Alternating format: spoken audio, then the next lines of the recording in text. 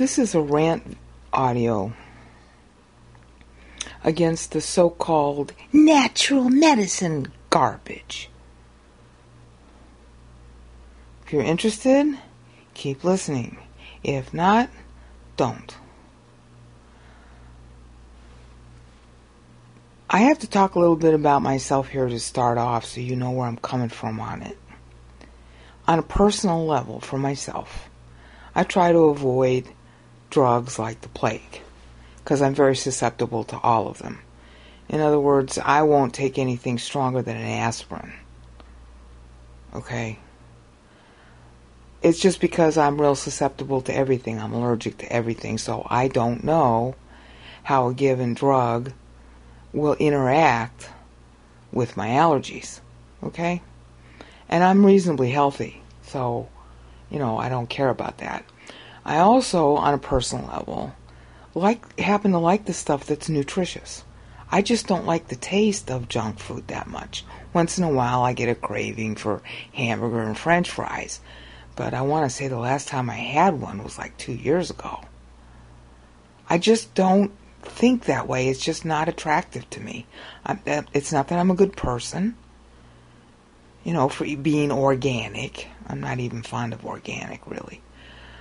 But I like, to me, celery and yogurt and tomatoes, Roma tomatoes in particular, that kind of food. I enjoy it more. Okay? So, on the one hand, because what I'm going to say is such a rant. On the one hand, you could say that for all my ranting I'm going to do, I sort of practice good health stuff. Okay? But I don't practice it to be good. I practice it because I enjoy the taste. I prefer skim milk to fat milk. Always have since I was a kid. Okay? I'm not big on a lot of the foods, cakes and stuff like that people like. Alright? I get into binges, for a couple of days where I like candy bars or ice cream. My big failing is peanut butter.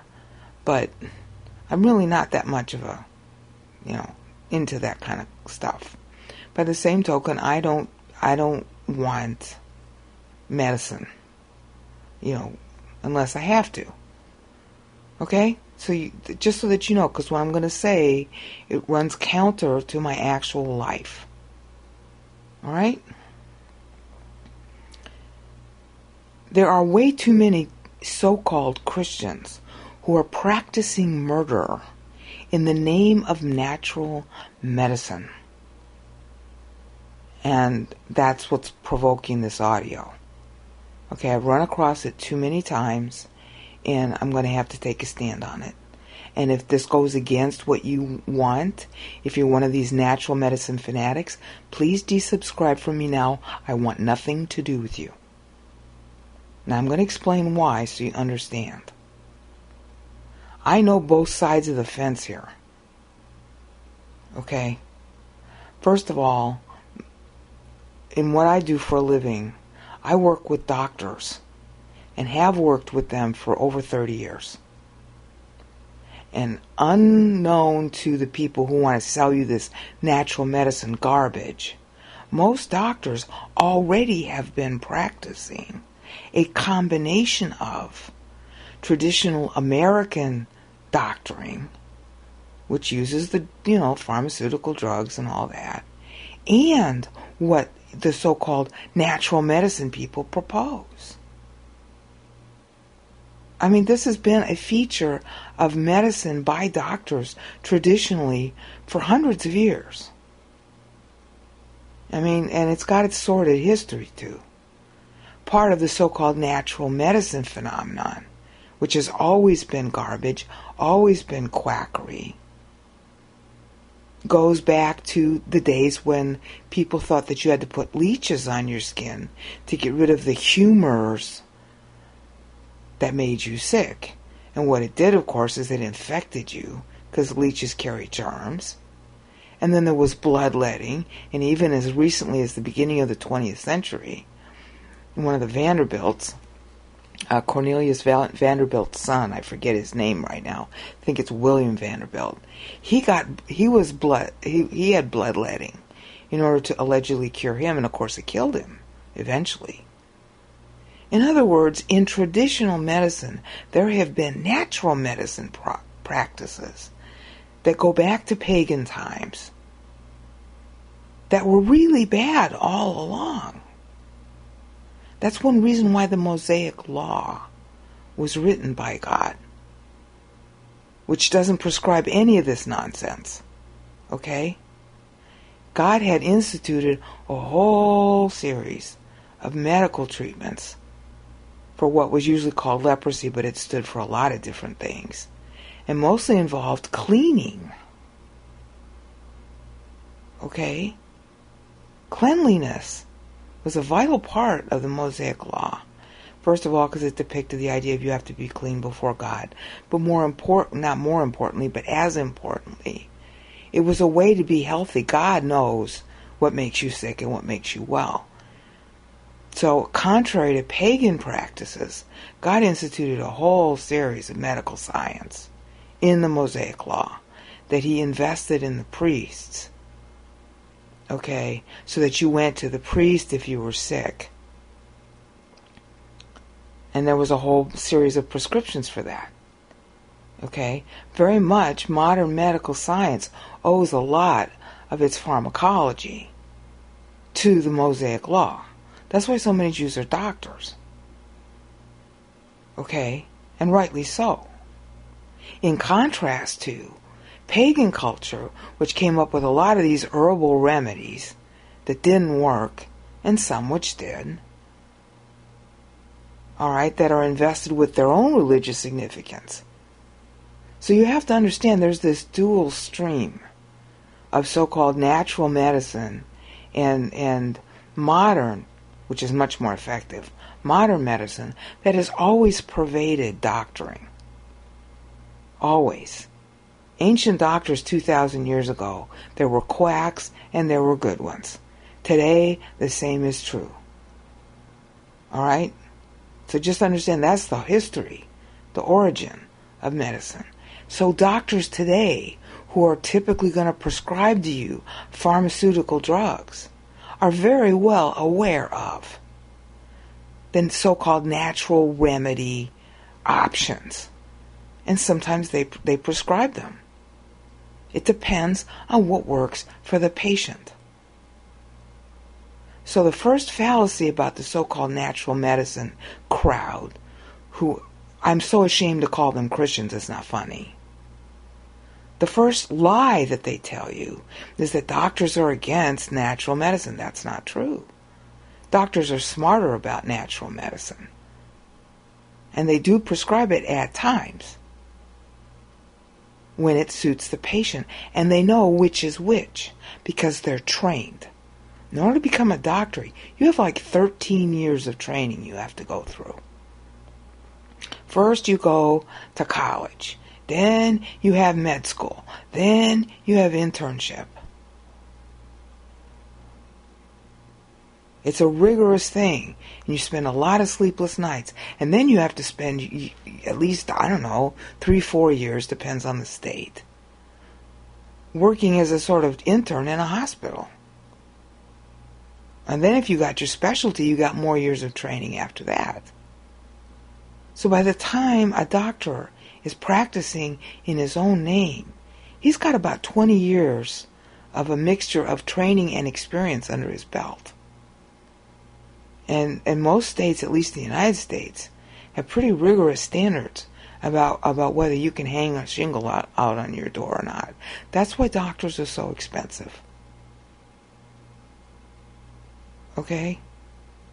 And medical malpractice insurance costs $10,000 a month. Just the insurance premium. Okay? So that's why a doctor typically makes $500,000 to $1 million a year. It's rare that a doctor makes less than that.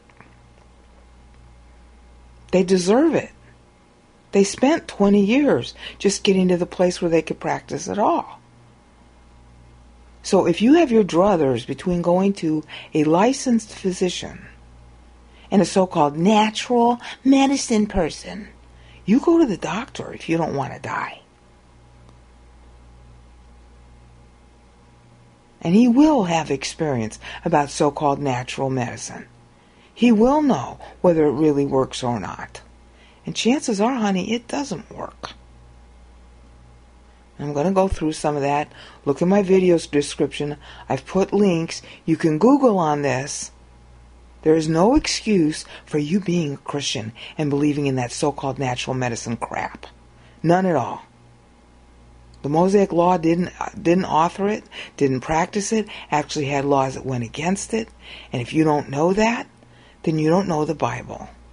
And if you don't know the Bible on this, honey, then you have no right whatsoever to be telling anybody about anything about medicine, unless you too are a licensed physician. You understand me loud and clear? You can be responsible for people dying.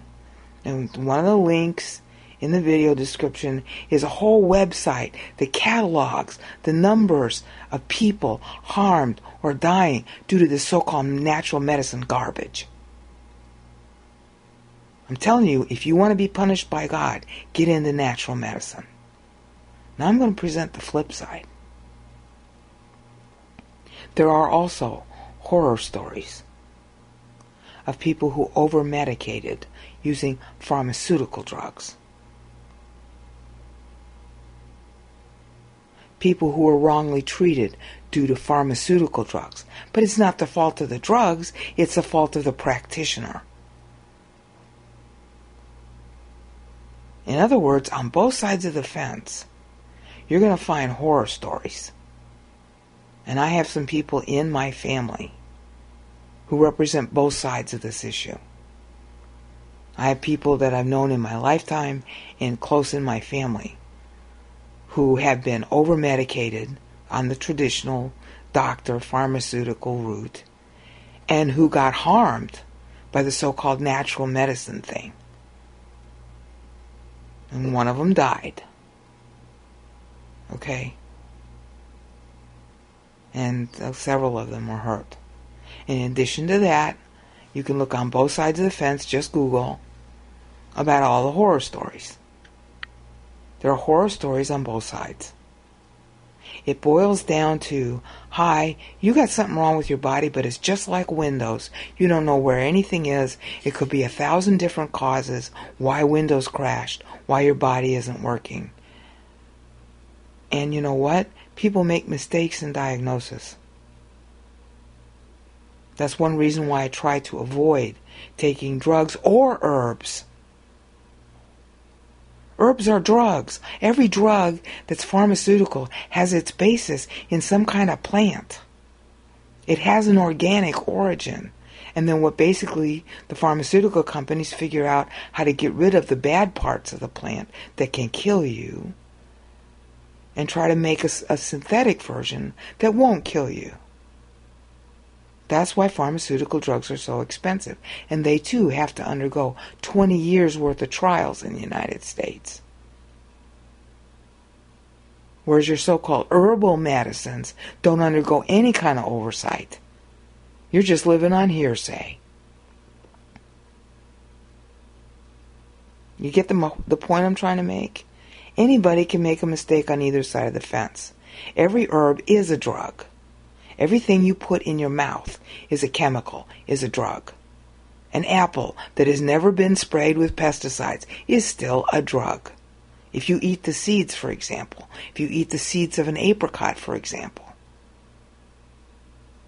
the source of apricot seeds, the stuff that's in it, can kill you if you eat enough of it. If you eat the insides of the apricot seed, it can kill you. Drugs, powerful drugs, are made from the insides of apricot seeds. So everything you eat is a drug of some kind. And depending on your body's interaction with it, you can die or get sick. I'm allergic to practically everything on the planet. So I have to be, judicious about what I eat. God preserves my life, so I just eat what's good for me, and if I'm alive tomorrow, well, it's because he says so. But I'm not going to sit there and not go to a doctor if I need to. You get the point? You can be misdiagnosed. Now, the chance of you being misdiagnosed by a licensed physician is far lower than the chance of you being misdiagnosed by some person who's alleging natural medicine, who doesn't know the first thing about it, who lives on, hearsay. Oh, millions of people have been cured by this anti-cancer natural medicine. Oh, really? Where's the proof? I can't believe Christians can be so damn dumb.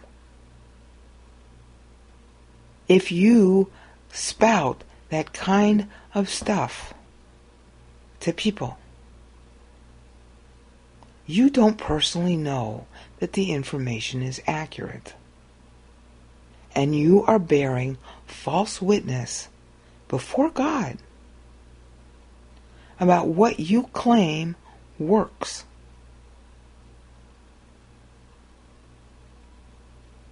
What will God do to you? Do you ever think about that? I mean, the farthest I've ever gone in recommending so-called natural medicine is zinc. And I recommended it because a pharmacist told me about it. See, I told you, the two lines of natural versus traditional have always been in medicine. I learned about zinc from a pharmacist. Okay? I knew a guy that I, used to see at a pharmacy. I don't mean a boyfriend, I mean a sort of colleague guy. I used to go there and shop at his drugstore. And we got to be friends, and I talked to him one day and I shook his hand. He had a cold. The next day, this was 1989, the next day, he came, I got his cold. So I went back to him. He had told me about the zinc the day I shook his hand.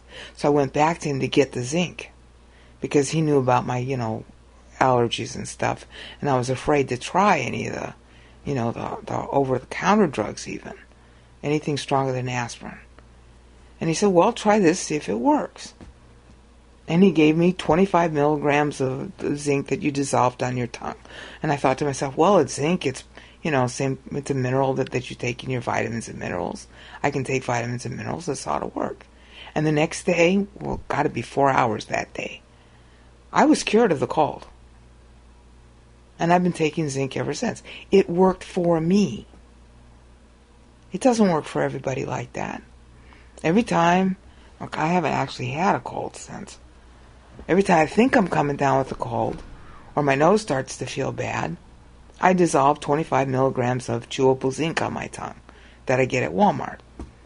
Now, is it really doing that job, or is there something else in my body that makes me no longer susceptible to a cold? Or does God just simply not want me to have a cold at that time? I don't remember having a cold since then. Now, if I were trying to sell you a natural remedy, that story would be pretty convincing, wouldn't it? Okay, but the truth is, it works for me. I can't tell you it works for everybody.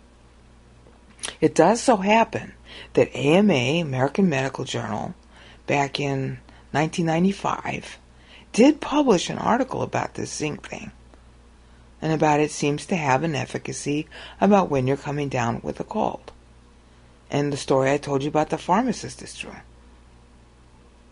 Okay, but that's still an isolated set of cases. They did run clinical trials at AMA. I forget how long the study lasted. It was supposedly discovered by a guy who gave his daughter, who had a cold, the chewable, vitamin tablet that had that much zinc in it. And that's what turned him on to the solution. I guess he was a pharmacologist or something. He knew to start researching it. But you see, all of those are traditional medical channels. They're not the so-called natural, herbal, medical channels. These are people who put it through the trials. Even so, it's still anecdotal evidence. Because what worked for me and all those other people might not work for you. You need a doctor who knows your medical history and the quirks of your own body to be able to assess what might work for you. And God help you if you're allergic to zinc. Maybe you're allergic to zinc. Zinc is a mineral like anything else. It builds up. You see my point? Even something that's studied, even something that's investigated, even something that has a widespread acceptance as a natural remedy, even among the medical profession, it still might not be accurate for you. Okay? So, number one, the likelihood of you being misdiagnosed, because you can still be misdiagnosed, by a licensed physician is a lot lower than being so-called diagnosed by one of these so-called natural medicine people who do not have degrees, who go by hearsay. And honey, anything you take that you call an herb or natural is just as much a drug as anything you can buy from a pharmacy. And if you don't think so, you're kidding yourself and you're lying to yourself. And more importantly, you're lying to God. Because every so-called drug has its origin in something organic, natural. That's how we learned about drugs. That's how people used so-called natural medicines for thousands of years, because they are drugs. Heroin is designed from a poppy. Opium. Cocaine. Marijuana. Those are all plants in origin. They kill you.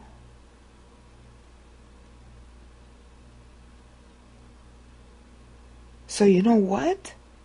If you're busy into that natural medicine thing, how do you know it's really going to work? You don't. Because you're not a doctor. You don't know the alternatives. And if you're busy telling people don't go to a doctor, just treat it naturally with herbs, you're spitting on Christ. You don't deserve to be called a Christian.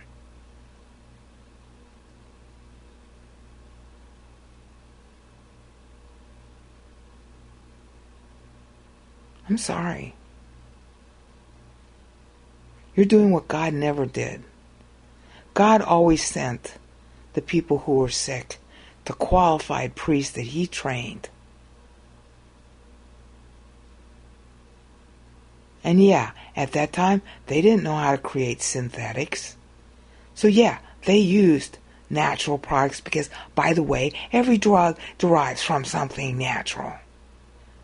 But they knew what they were doing. They were trained. They didn't live on gossip and hearsay. And those so-called natural remedies, those guys are in it to make money. Don't you understand? It's a multi-billion-dollar industry, all this fake curing you and helping you with vitamins. Should you take vitamins? Yeah.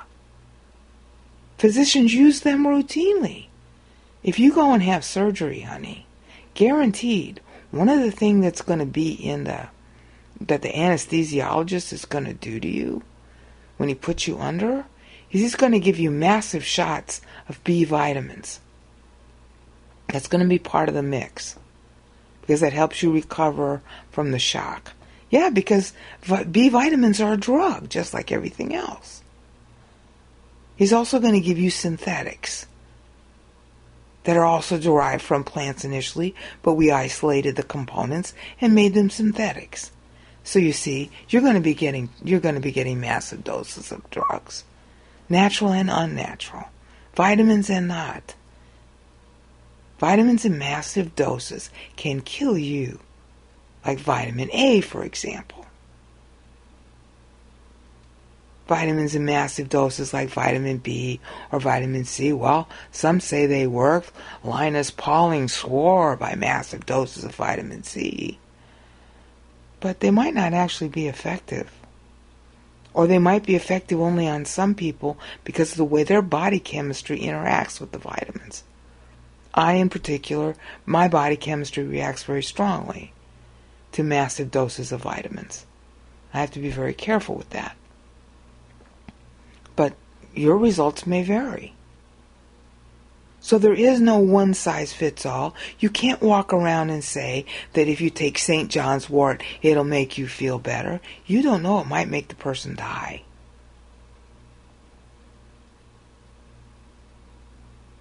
So if you want to call yourself a Christian and not be ashamed of the judgment seat of Christ, get off your high horse about organic food and natural medicines. Because you actually don't know what works. And you're pretending that you do. So you're lying to God. Ananias did that. Sapphira did that. That's Acts 5. You're lying to God about what happens. And honey, you do that, and God's going to spank you big time. And no herbal remedy is going to cure you from that. There is one cure. The Bible says this cure works. 1 John 1:9.